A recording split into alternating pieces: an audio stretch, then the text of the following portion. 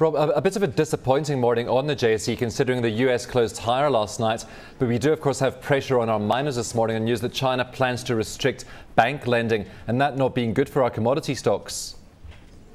Yes, I think so. I think the lending problem in China is putting pressure on the big miners. We saw production numbers come out of Bhiliton that were very good, and the stock did end up higher in Australia in morning trade, in South African morning trade. But I think that what their concern was that there's going to be volatility in this in the commodity prices, and that tightening of monetary policy in China, actually saying that they want banks to stop lending to foreign firms at the moment.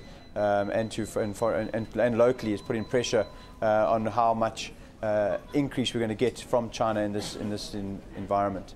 Rob, do you think this has been a knee-jerk reaction? Because we saw a similar reaction a couple of weeks ago when China's central bank said it was going to raise the reserve requirements for banks. And of course, after a day or two, that seemed to filter away. Do you think we're seeing the same here?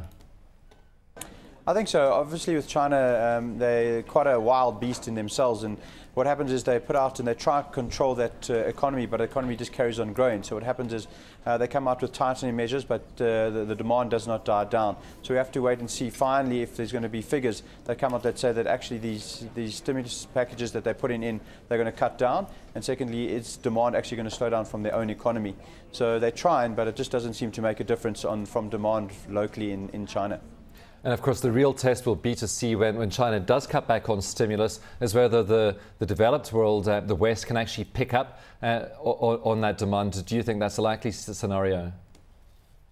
It'll be very interesting to see if China stops their stimulus packages and how the world will react to that. I think that currently the fundamentals are not improving as much as people thought, even though there are sparks of and green shoots coming through the economies. They're not as good as they think, and these stimulus packages look like they're going to have to hold at least into the mid-year, if not for the whole of 2010.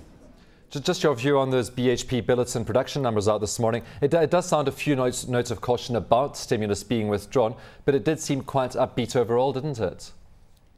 It did. I think that in every one of their sectors they had increase in production except for coal. But on the coal side, although they didn't produce more, they shipped more than they had record shipments of coal. So I think the coal side is looking very good, and there's a lot of demand for coal. So I think that's something to look at going forward. And I think companies like Exxaro have been also upgraded due to that demand in coal. So take a look at the broad miners and see who's got very large deposits of coal. And I think that coal is something to look at going forward, besides just the iron ore and steel side. Of course, the broad miners weaker today, as you said. BHP Bhiliton down by 1.5%. Anglers was down about 2% at one stage this morning. Gold shares, though, not as badly affected. And of course, we do have the rand weakening. So is that providing some support to the gold sector? I think it is definitely helping the gold sector slightly. I think also gold is trading slightly away from the rest of the other commodities.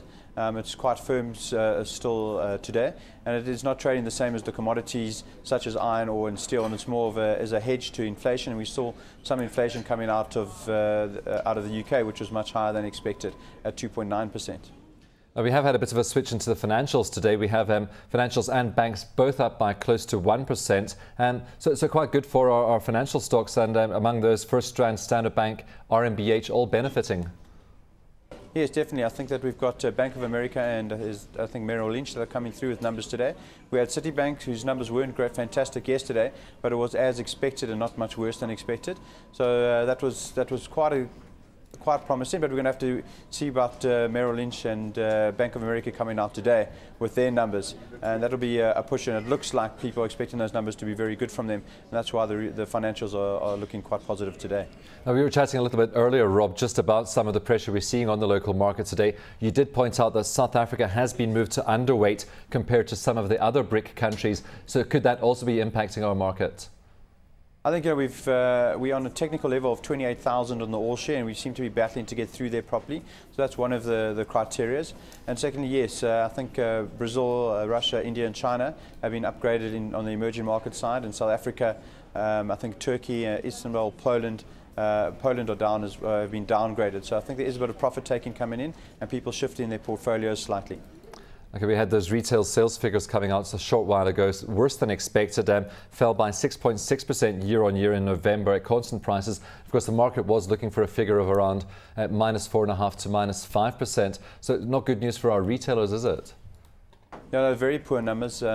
you hope to think that people were keeping their buying back for December, and we'll have a very big jump in December. But we're going to have to wait and see if those December numbers improve dramatically from the 6.6 decrease, because it is a very weak number. And if that continues, the retailers are going to have a big problem going in the next 6 months. Well, what was your feeling, just given the trading updates we've had out of some of our big retailers over the past week or two? Do you think they had a reasonable Christmas? I think it looks like from the clothing side, Truworths came out with quite good figures.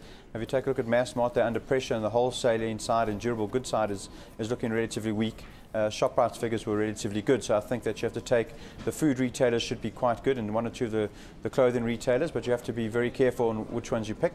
I think that the food retailers, straight food retailers, are the way to go still, and stay away from the wholesalers.